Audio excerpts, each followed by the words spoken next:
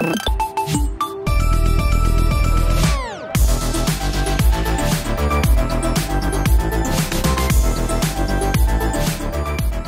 Wael Morcos. I'm a graphic designer in the MFA program in Rhode Island School of Design. I'm from Lebanon. And the nice thing about being from Lebanon is that when you grow up, you learn how to speak several languages at the same time without even realizing. So early on, I understood how language is important for people to communicate and for them to be able to preserve their language through writing public books or sometimes writing personal diaries or poems. So my grandma does that. She writes poems. This is her notebook. And I remember when we used to gather around for dinners, we would urge her to go get her notebook and read us her poems, and we would always love them. I mean, we loved them because they were about us. She writes poems about herself, her children, her grandchildren, her country, and her relationship with God. So I decided to give her something back, so I stole her notebook for a couple of hours, and I scanned it. And I proceeded to redesign it in a way by combining a pattern that looks like her needlework and photos that I took around her house, and by typesetting the poems on in a book. That became somehow her memoirs written in poems that she wrote, but filtered through my lens and my understanding of things. So this was a secret project, but all the family was collaborating without her knowing.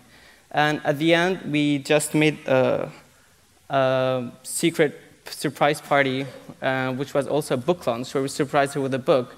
And she was signing the book for everybody and giving it to them. She felt like a superstar for one night.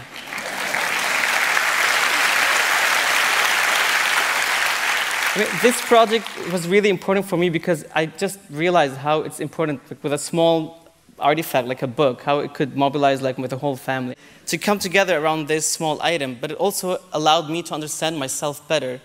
Through working with her poems and see all these connection points and disconnection, how I still relate to her and in other ways I don't.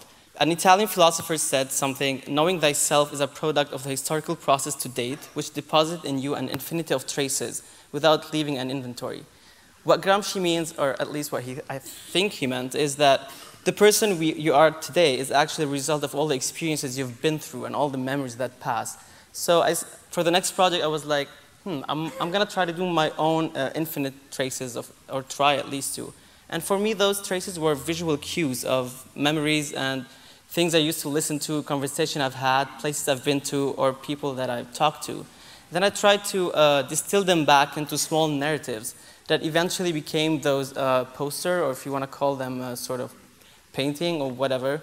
And each of these could tell like a story or a narrative, and it became like a way to map my own memories through objects that I assigned typographic treatments to them, because objects are silent, and typography has this power to give voice to silent things. For example, the last one on the right, the big Arabic type says Yalil, which means oh night, which is a way to start a lot of classical Arabic songs, and it's about going out and partying in Beirut and being in the cab and things like that. Now, if you look at these four posters, realize that the Arabic is big and it's acting like a title, whereas the Latin is small in the background, but it's helping the narrative go. And that's something that graphic designers do really well, which is hierarchy and assigning different functions for things on a visual plane. But sometimes these bilingual or multilingual scripts don't have to work that way. And that was the case for the next project. I was invited by the Khat Foundation to participate on creating bilingual typography with a Dutch type designer, Arthur Schmal. And the workshops were happening between Amsterdam and Dubai. So Arthur was inspired by the vernacular Dutch lettering that is found on signage and what he called imbalanced proportion of letters. And I've always been fascinated by old archaic Arabic lettering, which is called Kufi because it originated from a city in Iraq called Kufa. So it became this conversation between cities that I found interesting. But what mostly fascinated me about this type is the fact that it was chunky and modular and heavy and geometric.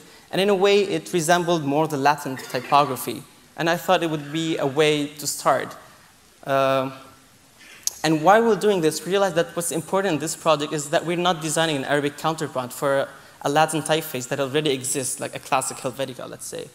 Instead, we're starting them both from scratch and simultaneously. So we're asking the question what it means to design bilingual typefaces of two scripts that go in opposite direction. and what it means to balance them visually. And realized that it's actually an exchange, a reciprocal learning process where the design of one typeface would inform the other in a way that they would not only meet halfway, but they would travel together to tell stories.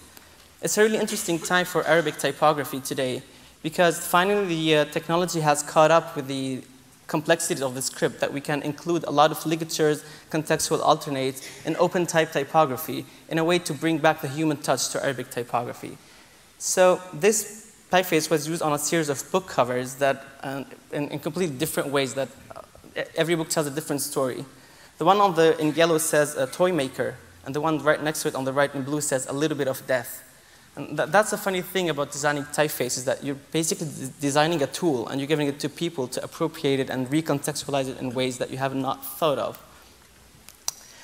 The last project I want to talk to is a project that I collaborated with two friends of mine, Andy Chen and Camilla Affendor, with civilian in conflicts. This is their earlier material that they had.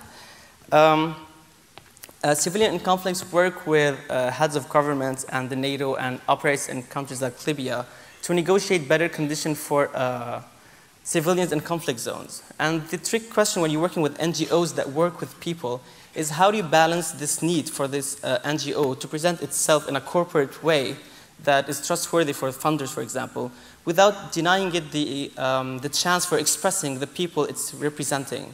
Like, how do you design communication material without resorting to generic design tropes like a corporate default blue color or unexpressive typography, or logos that reduce people to humanoid symbols, or victimizing photography that looks taken by journalists from the outside.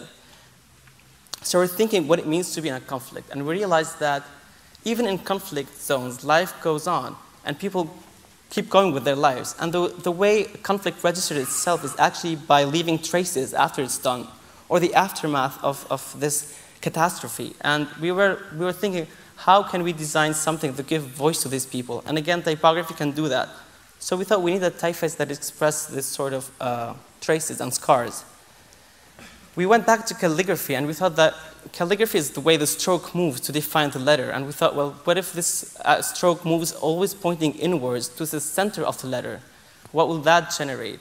So in a way, we created lettering that is inside out for a world that is inside out. And we created the whole lettering system. And this became their major logo, some letter that register this sort of trauma, but at the same time retain some elegance and dignity.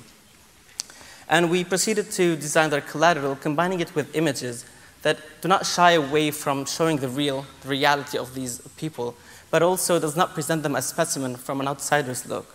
And I think that's the challenge of graphic design. One of the challenges is that we are giving the responsibility to talk for people, to express their voices. So how do you do that while preserving their dignity? Thank you.